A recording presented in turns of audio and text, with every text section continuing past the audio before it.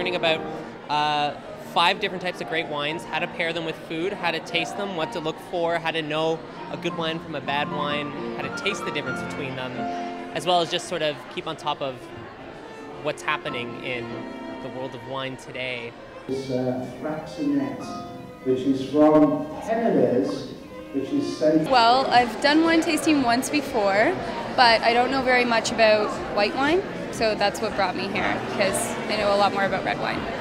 Well, number one, how you hold the glass.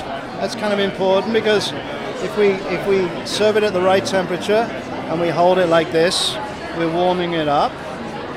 So always try to hold it by the stem. Well, it's really great. Again, there's a lot of networking opportunities, and if you don't know how to interact in those situations, if you're not sure of the correct etiquette, if you're not used to it, it can be really difficult to balance a wine and a snack and know what appropriate behavior is. Right now I'm eating Cajun chicken with peach salsa paired with white wine called Sibling Rivalry. Most times we serve our white wines way too cold because they've been sitting in the fridge. You ideally want to serve them at about 12 degrees Celsius. So take them out of the fridge, let them stand for 30 minutes. Try a tasting with 3 or 4 different wines made with the same grape.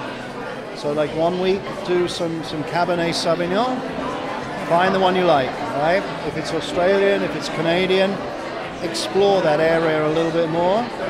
So that way it's a little bit of an event as well. You can have some fun, and then you can start to explore a little bit more. I definitely appreciate the tips that he gave and think that I would try some of them.